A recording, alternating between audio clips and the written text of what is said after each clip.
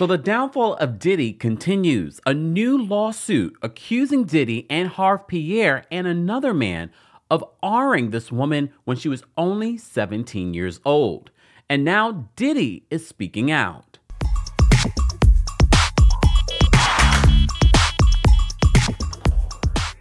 Welcome back to the Kempire channel, your #1 source for pop culture news and music, entertainment, reality TV, and so much more. As always, be sure to like this video, subscribe to the channel, and hit that notification bell so you never miss out on breaking news when we go live or when we upload. So it was just yesterday that we did our Tuesday takeover and we briefly spoke about Diddy and the lawsuit and multiple lawsuits that he was facing. You can also hear the audio version of some of our content there, including a new episode called Downfall of Diddy. Well, now, just an hour or so ago, a new lawsuit has emerged. So according to TMZ, they report this in regards to another lawsuit. This is the 4th lawsuit that Diddy has faced in the last couple of weeks. As we mentioned to you before, and we covered the Cassie lawsuit, which Diddy settled literally less than 24 hours after it was filed. However, the damage had been done.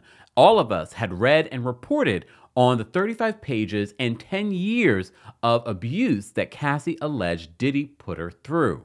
We should also be reminded Diddy and his spokesperson have denied all of these allegations. Well, TMZ is reporting this in regards to these new allegations. They said that Diddy just has been hit with a slew of new heinous allegations from an anonymous accuser who says she was still in high school when he and others trafficked her and ganged-ed her. I apologize, we have to sort of edit the way that we speak about these things here on YouTube and on other platforms. So the lawsuit filed by Jane Doe in federal court alleges she met Bad Boy Entertainment president Harve Pierre, who is also facing another separate lawsuit that we'll give you an update on in just a second. So she met him back in 2003 in the Detroit area where Pierre allegedly called her, quote, hot, dropped Diddy's name, and invited her to jump on a private jet to go meet the mogul.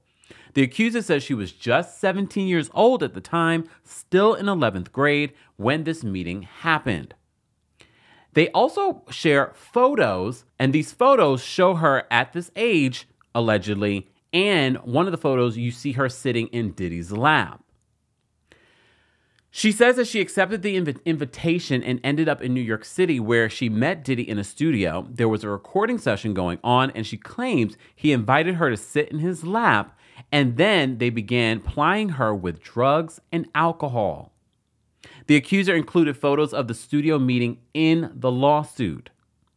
And you do see someone sitting on his lap. She's blurred her face in the images. So according to this accuser, Jane Doe says everything's a blur after that, but she remembers Diddy taking her into a bathroom where he penetrated her from behind as she was bent over a sink. She says that she didn't consent to having sex. The accuser also claims that Pierre and another man, who she doesn't name, also forced sex with her during the night in the studio. She claims she ended up in the fetal position on the bathroom floor and was eventually escorted out of the studio and flown back to Michigan. So the accuser says that she suffered silently for 20 years, and although she knew speaking out would be difficult, but felt confidence after seeing Cassie and several other women share similar allegations against Diddy. And as you also may recall, in the 3rd lawsuit where Diddy was named, also R&B singer Aaron Hall was named.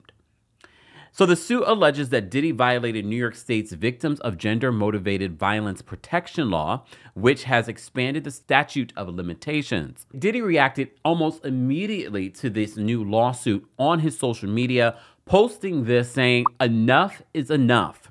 For the last couple of weeks, I have sat silently and watched people try to assassinate my character, destroy my reputation, and my legacy.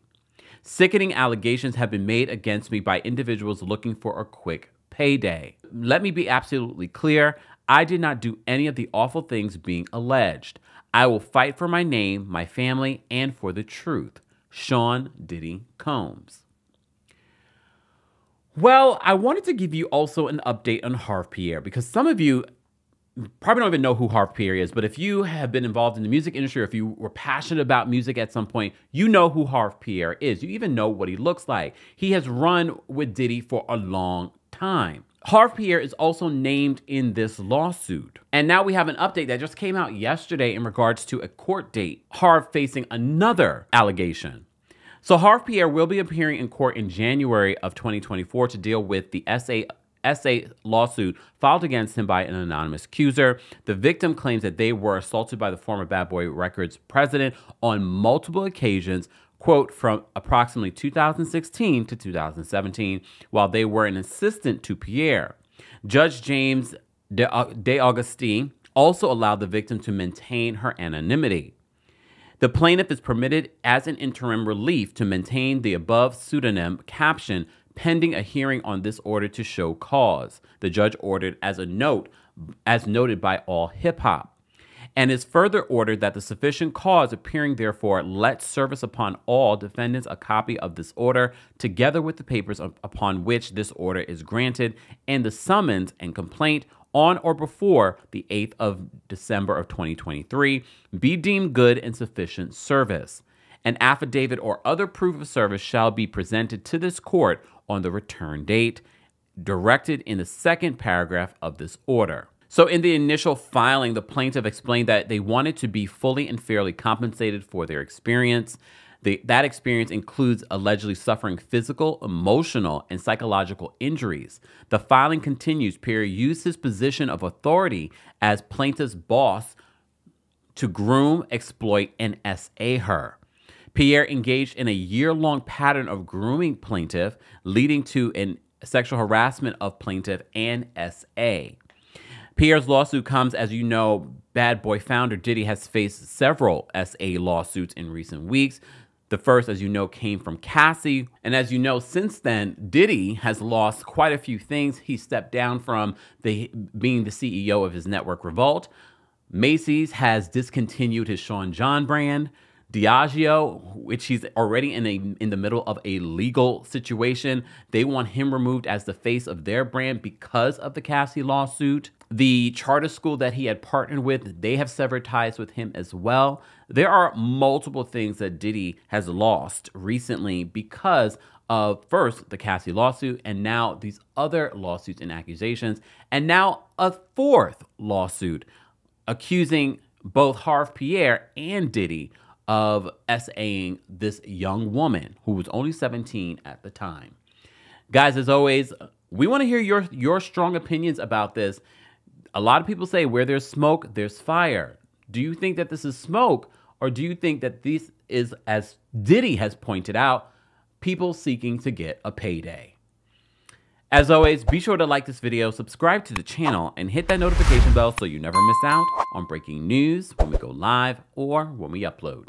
Thanks for watching. You bring the lighter, I got the fuse.